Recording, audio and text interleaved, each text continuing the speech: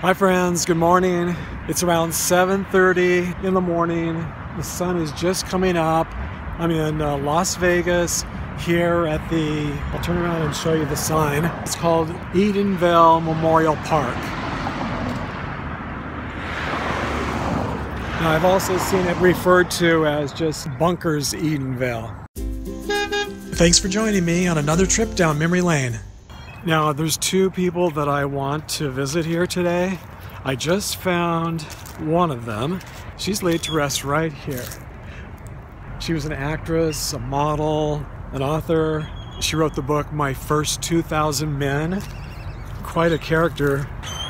And the reason she got my attention was because I remember seeing her in a movie back in the 1970s, a John Waters movie called Desperate Living. Did any of you see that movie? Are any of you John Waters fans? If so, then you know the movie is pretty outrageous, and I think she was probably pretty outrageous in life as well. Now, the other person I was hoping to visit this morning, if you can see right back there, that's the mausoleum. It's right in the center of the cemetery. The cemetery just really is one big loop that goes around behind the mausoleum and then back to the front gate, which is right there.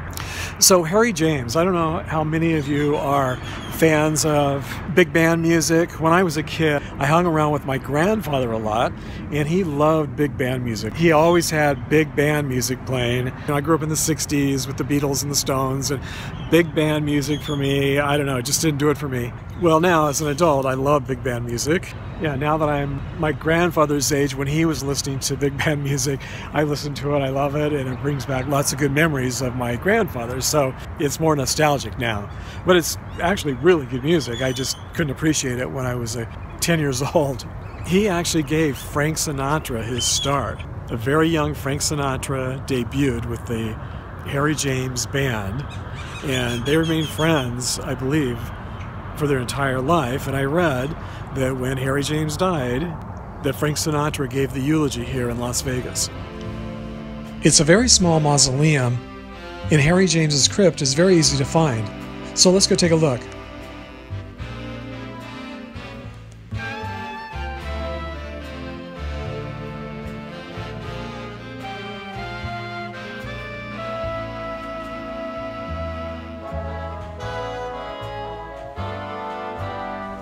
And if you're curious about the music playing in the background, it's called 1940s Slow Dance by Doug Maxwell Media Right Productions. And it's copyright-free music provided by YouTube to be used in vlogs like this.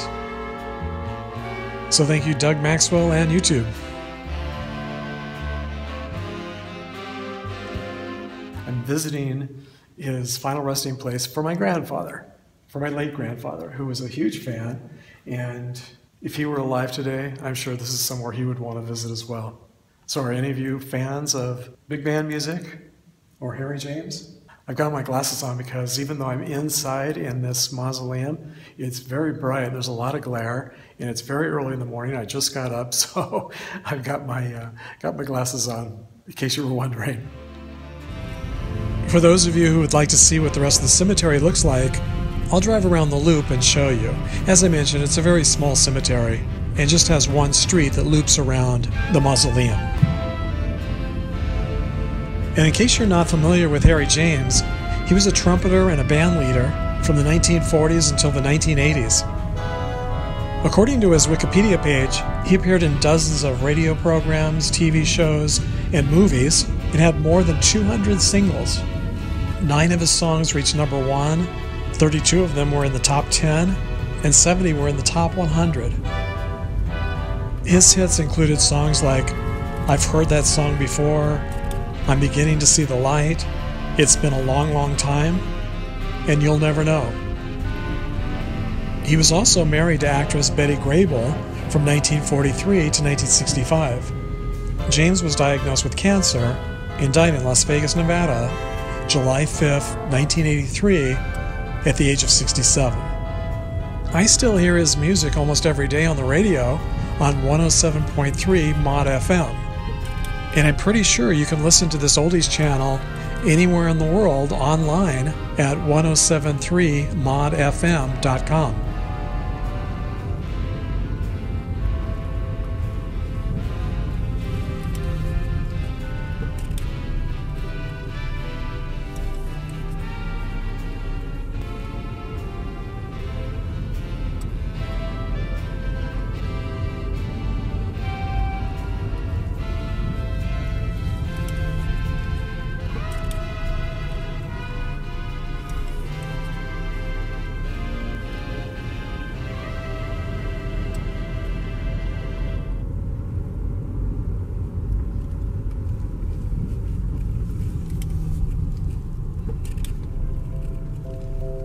And I'd like to give a shout out and a big thank you to Amanda Brewer for visiting the gravesite of actress Lucille Benson and sending me this photo to share on this video.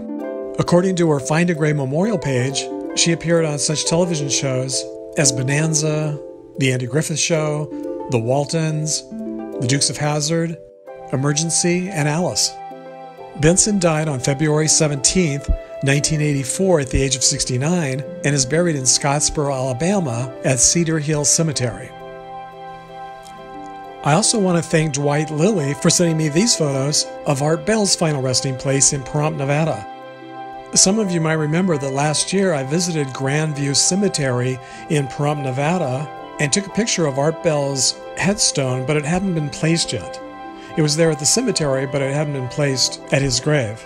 Dwight stopped by the cemetery a couple of weeks ago to confirm that Art Bell's headstone has now been placed at his grave, and he's next to his wife in the Garden of Faith section. So thanks Amanda and Dwight for taking the time to send me these photos to share with everyone. So if you're a fan of big band music, Harry James, or Liz Renay, and you enjoyed this video today, please give it a thumbs up, share it with a friend, leave a comment. And don't forget to subscribe if you haven't already subscribed. You can do that down below. And I'll hope to see you on my next road trip to the past.